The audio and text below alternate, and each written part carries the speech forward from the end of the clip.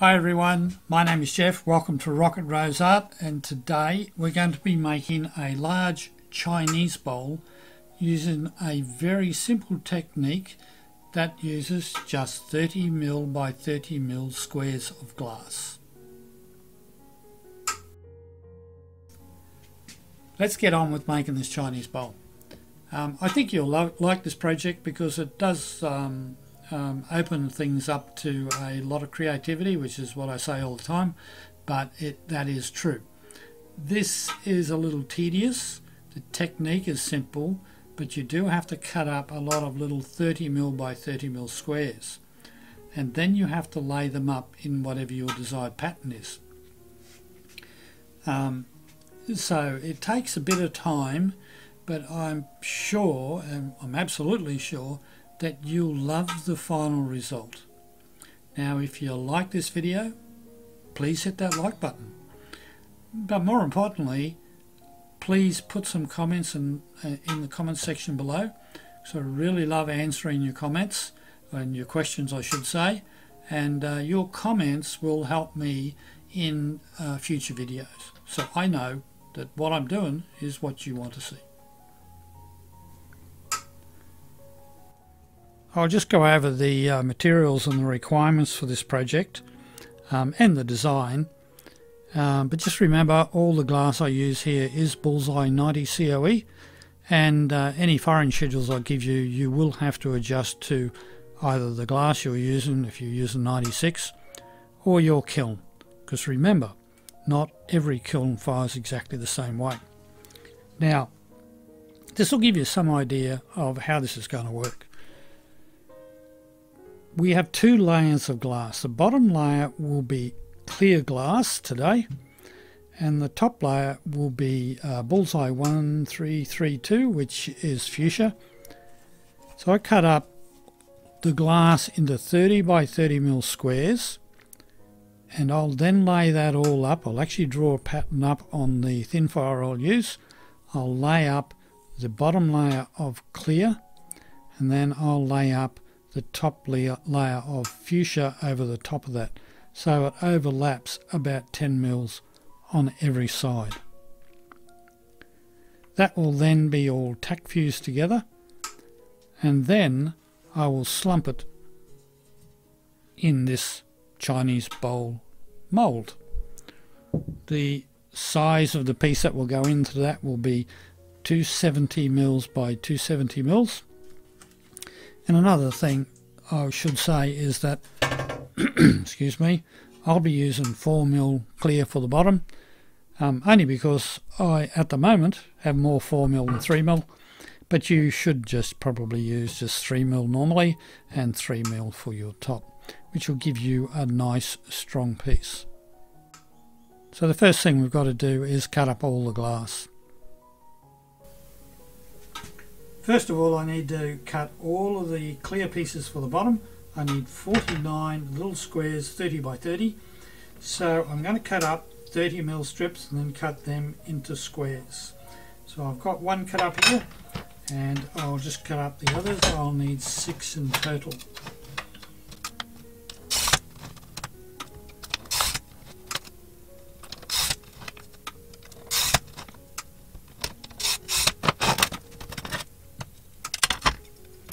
Now, to help myself and make it a little bit easier, I'll go through now and score these at 30 before I then snap everything.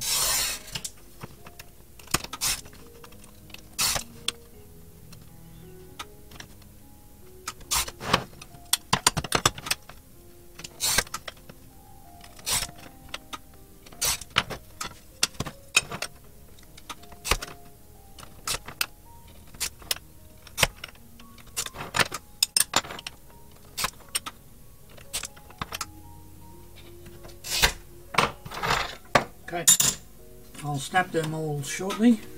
Then for the top layer I need 36 30mm by 30mm squares. So I need to cut myself, how many? I need to cut myself 3 strips out of this to get that 36.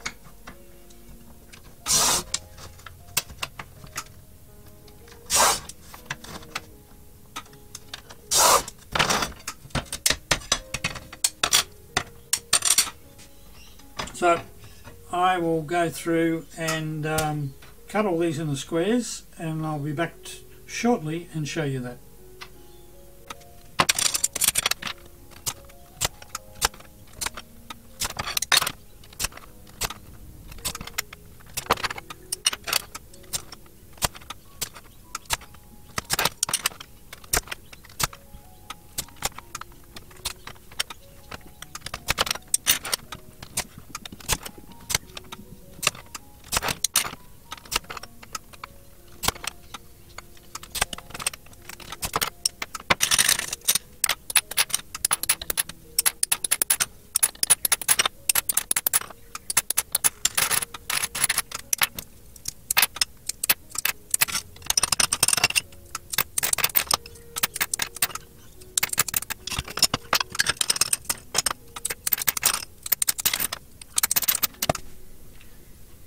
I finished cutting up all the glass and I have washed it all. Now I did have to cut some strips, which I forgot to mention. These are 10 mils wide and a couple of little 10 mil square pieces for the corners.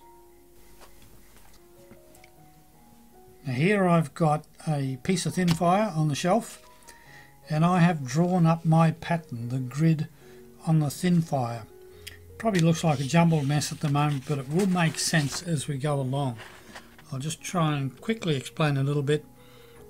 These squares here form the bottom layer, and these here are the overlapping squares on the top. Now this is just a guide for me as I lay everything up, but you should get the idea very quickly. So I'll get on with this and get it all laid up so that we can get it in the kiln. I'm not going to glue it up. I'm impatient again, and I want to get it in the kiln tonight.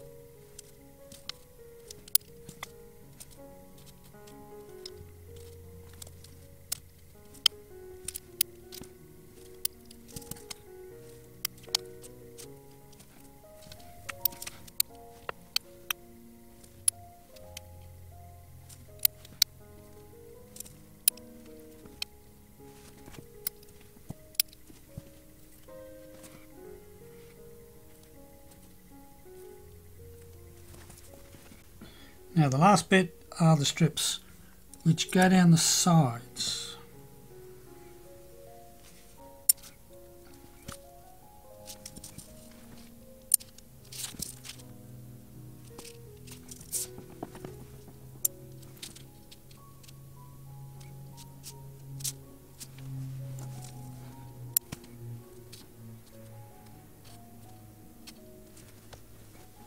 And then the corners.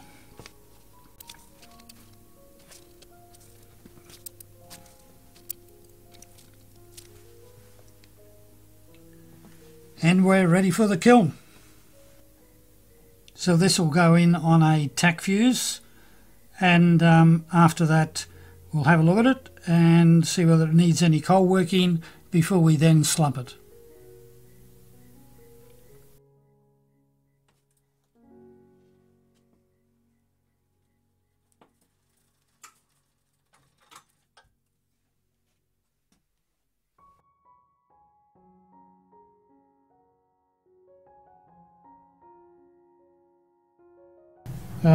It's all fused up now, and actually you can see, try and put it down there, you can see that the final piece is going to have a really nice light to it. And just give you a little close up there, you can see how everything has slumped and tack fused together. We've got a lot of nice texture on the back, an interesting pattern. So it's all come out really nice. use that word nice a lot, I know. So it's just a matter now, we'll get this into our mould and do the final slump. And it is a slump this time. Just to remind you, I prepare all my moulds with boron nitride, not with kiln wash.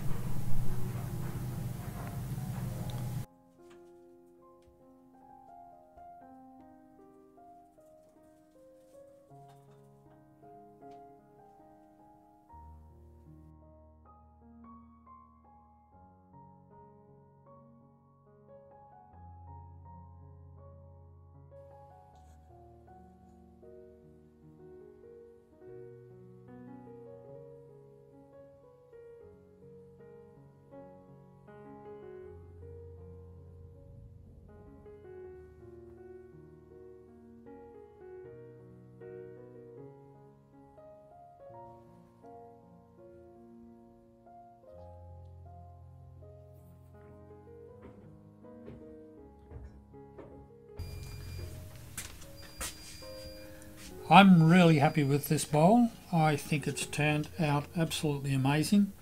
I love the fuchsia colour, and when it's in place it gives a really nice effect with the light. So give it a go. I advise you very much to give that one a go. It is not difficult, a little tedious, but it is not difficult. And try different colours. You'll be surprised at how well this will look with pretty much any colour in it. I'll be mounting this on a stand like this. I might actually make one that's transparent. And by the way, I will have a video in the future showing you how I make these. So I'll just be mounting it on one of those like that.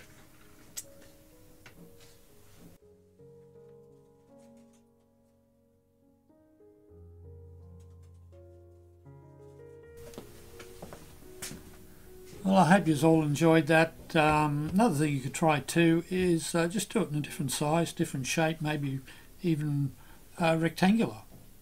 Actually, triangle's not a bad idea as well. Anyway, that's it today. Don't forget to subscribe, that would be appreciated. And a couple of videos up here. And until the next video, I'll say bye for now.